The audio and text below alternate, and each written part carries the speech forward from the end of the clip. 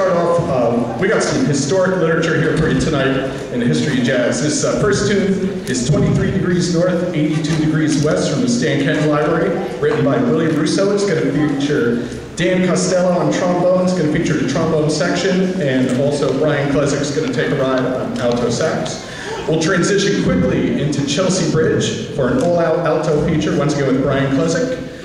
And then we're going to finish off with a classic Bill Reddy chart. This is the Channel 1 Suite. It's going to feature on tenor saxophone Mr. Nick Massa, on drums, yeah, give it up for Nick. On drums, Dominic Palumbi. And we'll let Brian take a ride one more time and give our trumpets a chance to shine a little bit in that last chart as well. So we hope you enjoyed the set. It's been a great night of jazz, and let's get to it.